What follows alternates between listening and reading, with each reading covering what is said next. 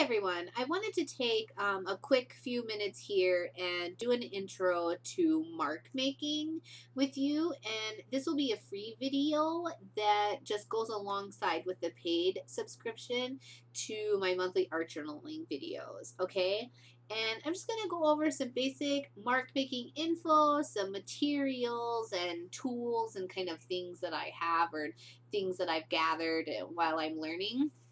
This bucket here, this is my round mark making tools, and I have a lot of round mark making tools because I adore round objects in my work, and round objects are not found in nature. They're man-made, perfect circles, and so anytime I find like a perfect little piece or something to use, I save it.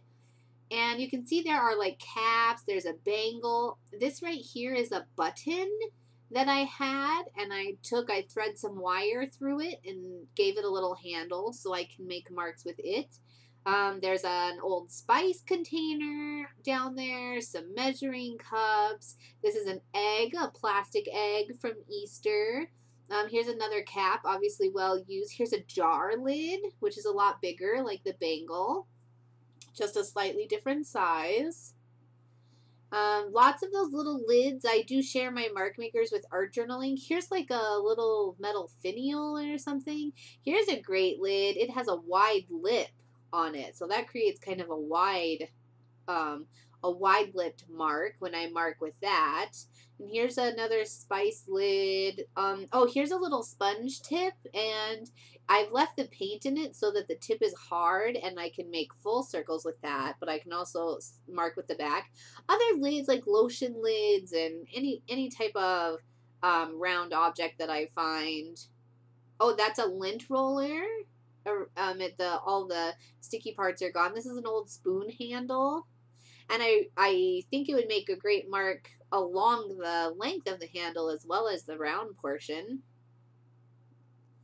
Here's a spool, a plastic spool. I ran out of the thread, and it's got a nice fat circle. Along with that are some little wooden ones, and there's a little plastic container, more lids. I save those lids to sprays all the time. That's a marker cap, and it's got a great circle, a bead, a wooden bead for macrame. And each circle has a different diameter, and they're different widths. And oh, here's an old game piece that'll create really great solid circles. This straw that I have, it creates really small circles. It's very cool in contrast to the other stuff. Here's a double ring. It's just a piece of plastic. Here's another button, and it's a circle. It's a solid circle, except it has lines through it. And again, I just threaded some wire through that to turn it into a handled piece. And here's my palette. I like to use recycled plastic and for my palette. And here I'm just putting down some golden fluid acrylic with a little bit of airbrush medium in it to thin it out. And then here, so now I'm mark making, and this is all you do. You just make marks with found objects, and you can make marks in anything. You could make marks with acrylics, which is what I'm using. You could do oils, though we've talked about this. Like oils tend to stay wet a really long time. You know, and it's really just what you're going for. And I tend to make marks in black and white on top of bright color as a contrast. Here's that lined button I was telling you. It's a solid circle, but they're lines, kind of almost like cross hatching, but there's no hatching the other way.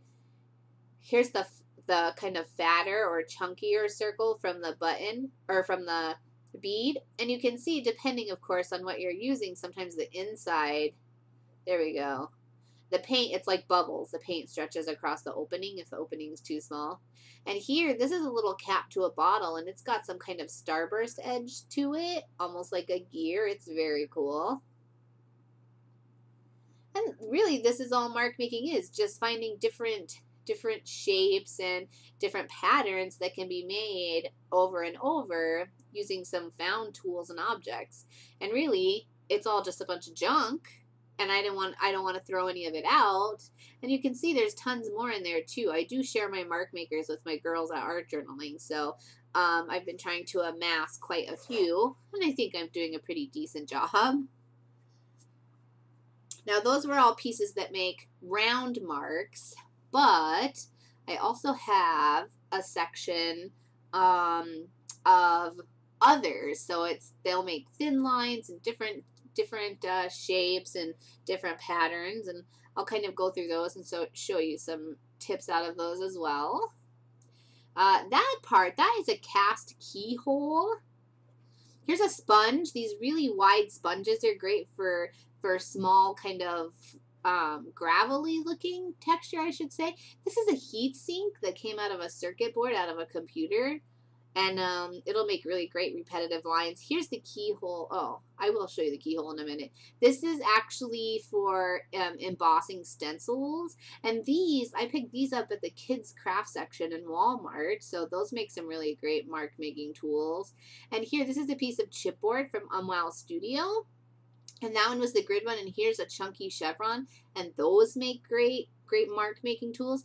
Mark making is similar to stamping. It just instead is more pattern based or mark based rather than images. There's a belt buckle. Here's a plastic fork, which will make great marks.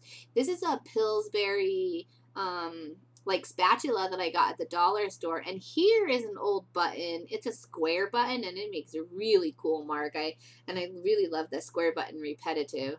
I'm going to put some more golden fluid acrylic down so that you can see. That's in carbon black. And I'll make a few. Here's the square. Watch when it repeats. It's really cool. Isn't that great? What a cool mark to make. And this is just corrugated cardboard, and everybody has this. And if you don't, just pick up a piece of your cardboard box and take off a layer. And that is a keyhole that I had, and I just molded it and then cast it in resin so I could also use it as a mark maker. And that's it. Just a really quick intro to mark making. Any objects that you have laying around that you can get and find, hold on to, you know, just put them in a bucket. And then anytime you need some cool patterns or texture in your art journaling, in addition to stamps and stencils, this is a really great tool to have in your tool belt. All right, and we do lots of this mark making in our art journaling class. So if you're interested, please visit my webpage, DeeDeeCatron.com, and you know, purchase your access to the videos, and we'll get the passwords emailed out to you ASAP, and you can see exactly how you can use these mark making tools. Thanks so much.